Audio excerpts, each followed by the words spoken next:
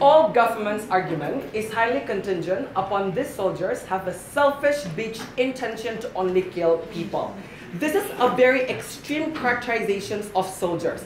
I mean, if the comments of your commander is strongly persuasive, and if the soldiers really afraid out of being fired, then they will not intentionally do that because they would be fired anyway. The most confusing part of Gov speech is when they will justify it's okay for you to get fired. Let's just you get fired, not killing other people. It's not that easy for you to say that, right? The lives of them is so contingent upon this works in military. They don't have any alternative. And how could you easily say that let's just get fired and go out from that military operations? I need to discharge several things from Gov before proceeding to the reasons why op needs to it.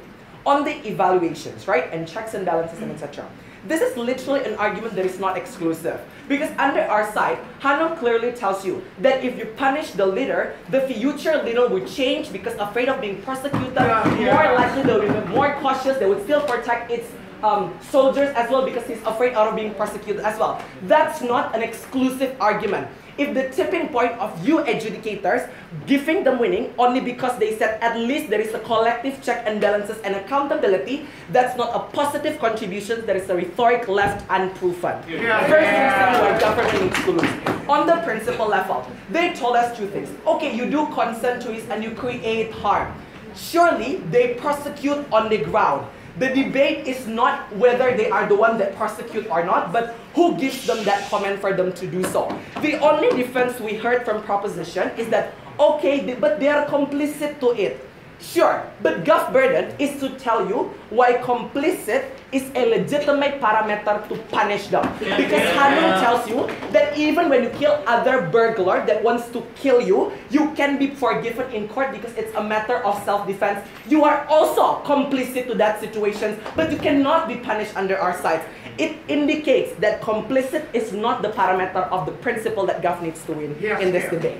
We even already engaged the scenario that even if you can criticize, I told you clearly in my speech that inside a complex war, you cannot criticize because it's very short for you. You just cannot debate during war, right? But number two, an ideal criticism is only when you apply their policy. But the context of the debate happens before you get their proposal. It's their burden to justify that why it's okay. What government never engaged is what if this person really innocent and why it's still fine to punish them under their side. Second reason why they need to lose on the who better solves war, right?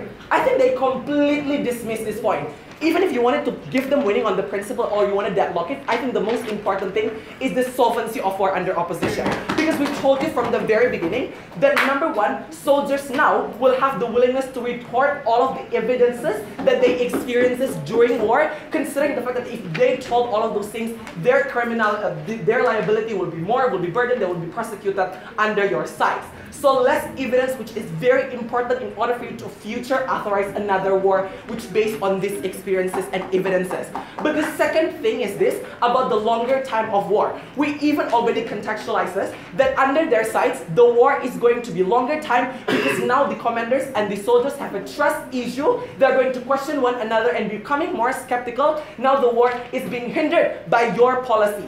Their burden, we already even engaged the scenario that we will concede that a short time of war or a short decision making maybe would sometimes be reckless and maybe it's not necessarily perfect, right? But what we argue to you in opposition, that at least we can save people who currently, in a very sensitive time of war, they at least can be saved. What they never justify is why even if war is going to take a longer time and it's going to take a much casualties, it is perfectly fine to apply this policy. UGM claims the victory of this year also.